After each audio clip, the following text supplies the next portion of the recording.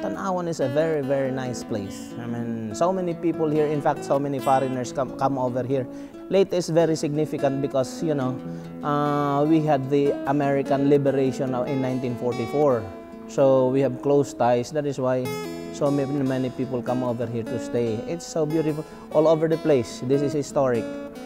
We have Tacloban, we have Palo, and of course Tanuan. You have gone probably to the beach over here. It's so nice, facing the Pacific. We have only one doctor over here. They may have greater number of nurses over here and medical volunteers, but it wouldn't still be enough. Even if we go to the rural health unit, I mean where the doctors are right now, over here in our community, you can hardly get anything over there. Well, we had a very interesting visit with Dr. Arlene Santo, who is the Municipal Health Medical Director, and she takes care of over 50,000 patients in the different barangays. They have an outpatient clinic. They have a birthing center that is still functional. Her lab has been annihilated, so she has the equipment except for a hemolyzer, but the lab is non-functional because of the lack of a physical facility. And she's still waiting for the rebuilding. The original plan was to rebuild a 2-story building with the outpatient clinic, lab, and the birthing center, but she doesn't know when that's going to happen. So, but I must say that the passion and compassion that these doctors have for their fellow community members in such a tragic situation is really admirable. Of course, the Philippines has got limited resources as regards these things. Tanuan is composed of about 54 villages, but you can just one doctor for Tanuan alone. Only one doctor. That is why we need you to come over here, do mission more often. From Manila to Tacloban. Our plant closing altitude will be at 33,000 feet, and approximate flying time will be 1 hour and 5 minutes. For the meantime, just sit back, relax, and enjoy the rest of flight. And for your safety, one seated, please fasten your seatbelt. We apologize for this delayed departure. It is due to late arrival of our turnaround aircraft. Maraming salamat po. Thank you very much. Before I left to the Philippines, I had many mixed emotions about going.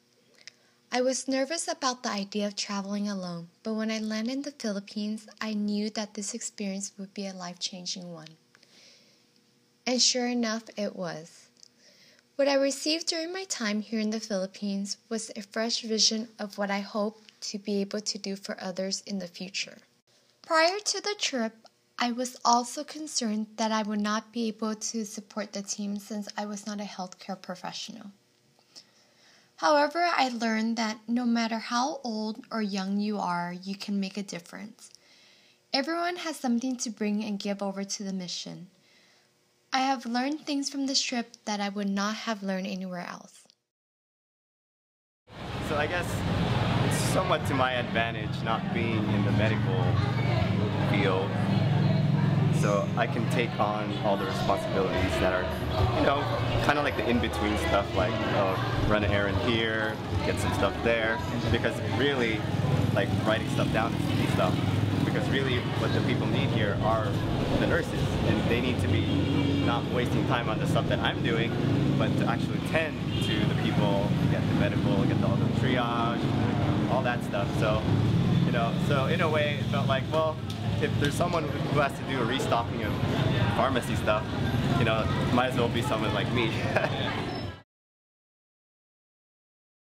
Since my wife is a OR nurse, which is essential position, that especially when they do the medical mission around here, there's only one job for me left, and then the only thing that happened is Gabriela asked me, said, can we be your PR person? But somehow I said, okay, if that's the case, which is important, we as a Filipino, we know the dialect, we know the Tagalog, we know the English, so we are more flexible when it comes to that.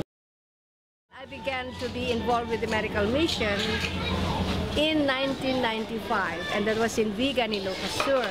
I was invited there because I speak Ilocano, and I was called to interpret for the Ilocano population.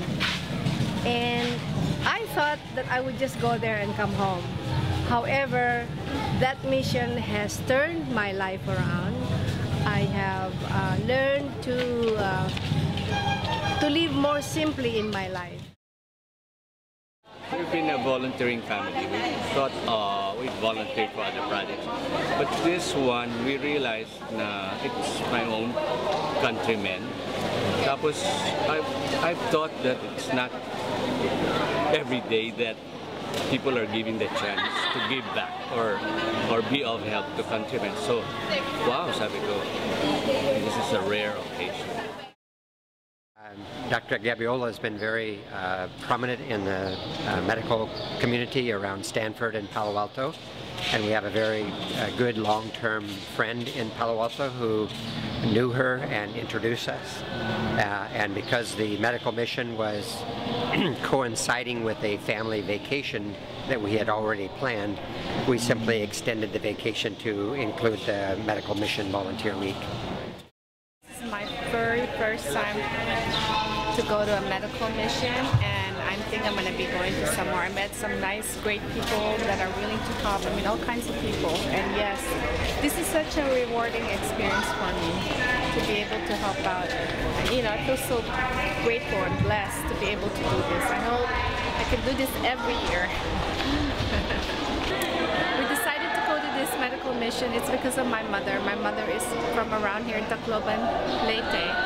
And when she heard that Dr. Gabiola and her foundation was going here, she wanted to come. She's 76 years old. One of my friends asked me a year ago that they're coming here. Since I'm coming also from, I speak the language from Tacloban, so I'm very unspecial that big tragedy that it's so emotional to me. And also, besides me, I left my big family back home in California.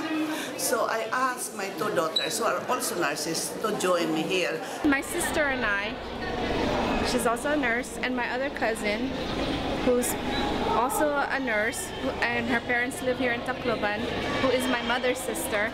So we, the four of us, decided to have this adventure. And this is my first medical mission that I've done.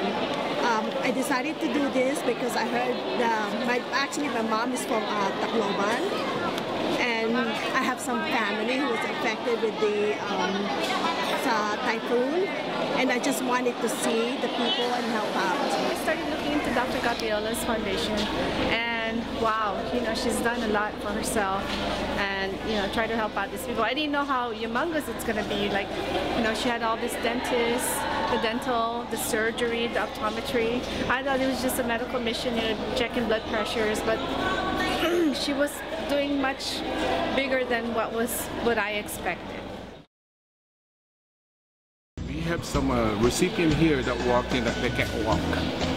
These are the gout. They got gangrene in their feet, and they got heart problem, and they are stroke. And one of my suggestions is maybe get one or two wheelchair, so we can provide that, so we can go around a lot easier for them. A walker could be made easily, a lightweight walker.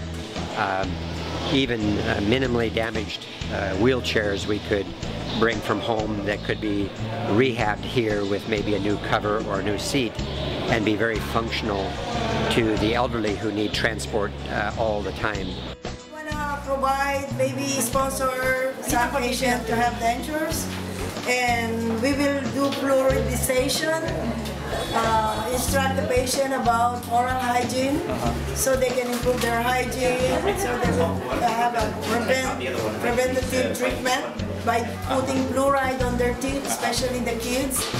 And yeah, we actually now we give them good process, and we teach them how to do it the right way.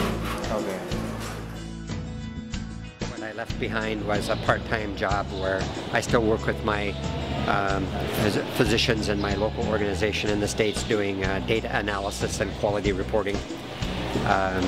So far I'm not using that much here, but I could foresee the day because in many resource-challenged countries they are using modern mobile technology to make medical records computerized, that potentially that could be one more component in the future where we could, rather than generating a lot of paper to show that we're bringing benefit, we could literally be creating an accessible medical record to the patients over time, so that when they go to the next medical mission or to their local doctor, they'd actually have their records and the medicine list and their history, so that we could build on that over time.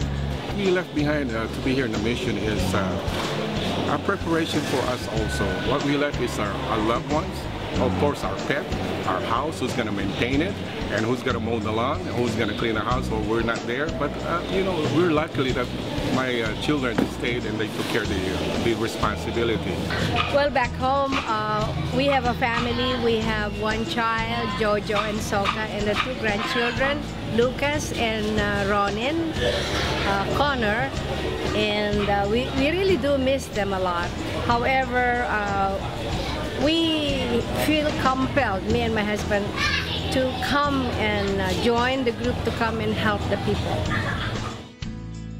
With the resiliency of our people, we were able to build back then. Making the benchmark of the typhoon, using our experiences of the typhoon, we are expecting to move forward better than before.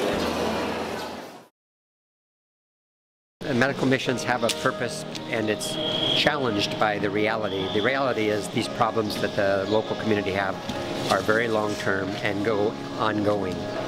And one of the challenges is, how do you take these resources that come in, are here a week, even though they take a year to prepare, they're here just a week. How do you make an impact that lasts longer?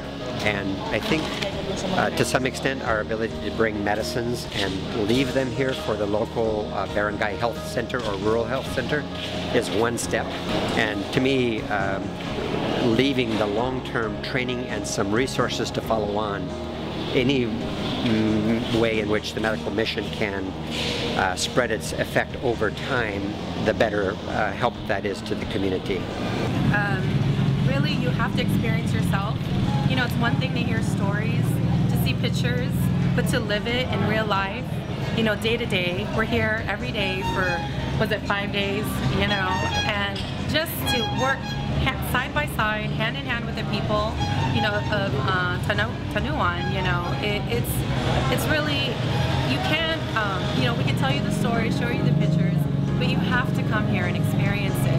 You know, do a medical mission, and like I said, you don't have to have a medical background.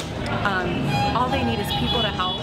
You know, whether it's spending your time or even giving donations of any kind, whether it's monetary donations or even like crayons. You know, that goes a long way to touching people.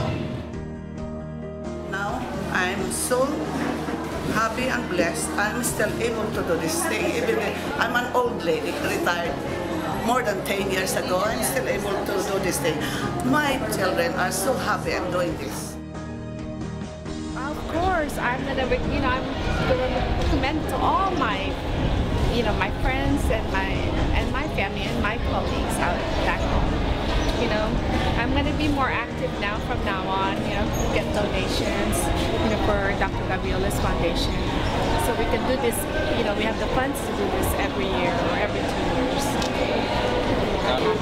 It's been, as I said, priceless, exhausting, nakapagod, body aches, pain, but gratifying.